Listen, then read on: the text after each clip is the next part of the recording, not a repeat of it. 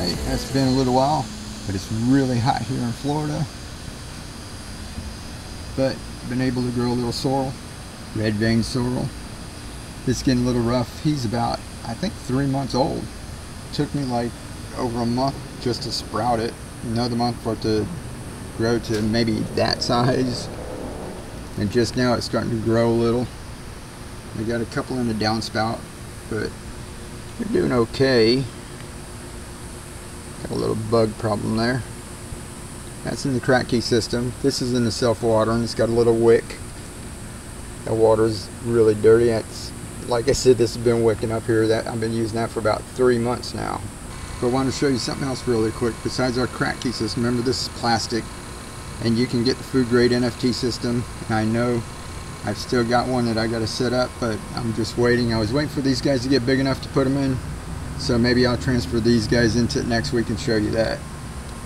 But for right now, I want to show you something else. I took a couple of these while they were really small, maybe about that size there, and I put them in that marble grow box that we had made last year. Here they are. Doing pretty good. That's in a marble grow box. So people are concerned about plastic. There's a little pool noodle up here. Like I said, that's made out of EVA, not PVC. And it's not, all it's doing is holding the plant. The roots, let's see if we can get this up. It's a little heavier than a plastic cover, and I don't want to drop it and break it. See, that's been in there a little while, sitting out in the rain. So not everything's like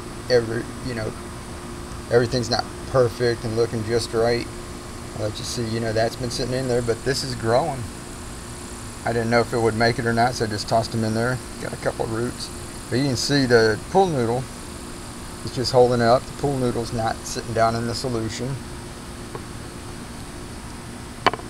Like I say, this isn't the perfect setup, but this thing's been sitting here outside since probably going on a year. So that's still holding up, whereas these guys, these little plastic guys, after a while they'll start to get brittle and they'll break. Yeah, look, I had a bunch of little spaghetti squash and got little caterpillars getting the end of them, so that didn't work out.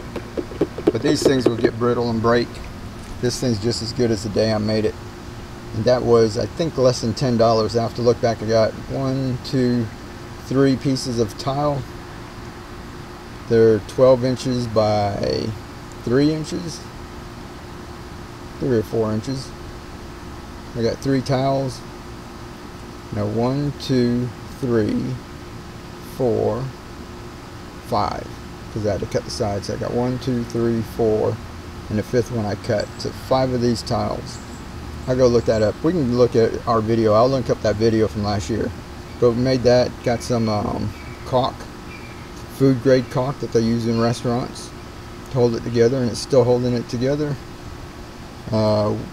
We grew, which we weren't supposed to, water spinach. We had to get rid of the water spinach. The water spinach grew like mad in here, just growing wild. But we got rid of that, so water spinach grows really well in here if you're in a state where you can grow it. And now we got sorrel growing in here. And these guys, like I said, they look like they're doing better than those guys there. These all came from the same batch. I put these two over here, and these guys are actually doing better. People said you can't grow in the marble. The marble's going to mess up your pH. Well, these guys are doing okay. The water spinach did okay, so maybe after it sets a while it doesn't, or maybe after a couple of years it starts breaking down, who knows. But for right now, this is doing really well. So I'll leave these guys in here and see how they go, and we'll check on something else. Maybe next week we'll talk about strawberries. Still got a couple little sitting over there. My squirrels came up and ate, I think, 99% of all my strawberries that I got last year.